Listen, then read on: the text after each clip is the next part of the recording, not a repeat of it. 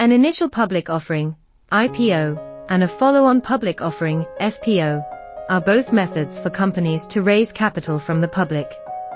The main difference lies in their purpose, and when they occur. An IPO is the first time a private company offers its shares to the public.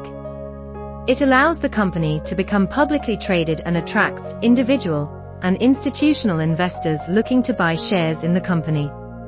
IPOs typically occur when a company wants to raise substantial capital for growth, expansion, or to pay off debts. On the other hand, an FPO is when a company that is already publicly listed decides to issue additional shares to the public.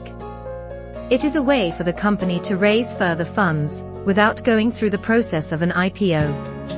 FPOs are often undertaken when a company needs more capital for various reasons such as expansion plans, acquisitions, or to strengthen its financial position. Moreover, IPOs are usually priced through an initial offering, whereas FPOs can be priced through a follow-on placement method.